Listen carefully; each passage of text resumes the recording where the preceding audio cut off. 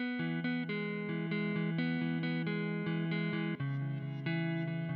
name is Matthew and I'm a service engineer for Highland. I started with Highland in 2008, 10 years ago, and completed a 5-year modern apprenticeship which led me to the position I'm in now as a fully qualified engineer. The daily tasks of an engineer can be quite varied because we're responsible for a wide range of fleet here. It can be anything from strimmers, mowers, to fire appliances, company vehicles and snow clearing equipment. So it's a lot more interesting because you're not working on the same types of vehicles every day.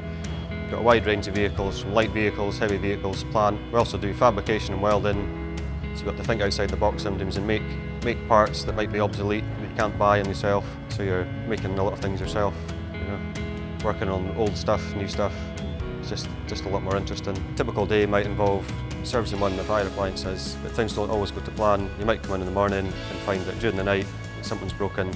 You have to get on the case and fix straight away. As well as being responsible for the maintenance and repair of vehicles, we also do other airfields tasks such as the runway friction surveys. This involves using specialist equipment to test the friction levels on the runway. This is really important to ensure good braking action for the aircraft. Yes, we work a varied shift pattern here. We can do an early shift, which is 6 till 1:30, or a late shift, which is 1 till 9. We also do on-call, covered at the weekend, and during the winter we might work extra hours depending on the weather conditions as well. For me, part of the job that I enjoy is people that I work with, but apart from that, it's the fact that we're working on such a wide range of equipment that it keeps it interesting and it's varied and it's different from what you might work on in a normal garage. I suppose if you come in and something's broken and you're not sure quite what's wrong, you'll be finding that fault, problem solving, and then being able to repair that yourself. You know, you're not just coming in and changing an oil filter, but if it's a fault and you've got a fault find and problem find it, and then you manage to work it out yourself, then you'd be proud that you've sort of done that, you know. One of the challenges for me is the unsociable hours that you work.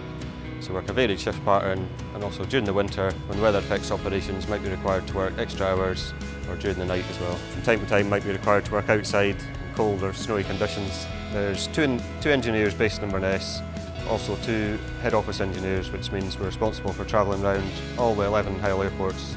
We travel around to the other airports to do the runway friction surveys, or we could be assisting engineers there with big jobs, or covering annual leave or sickness, for example. I think 3 core skills that you need to have for a job like this is to be able to be resourceful, think outside the box and work on your own initiative.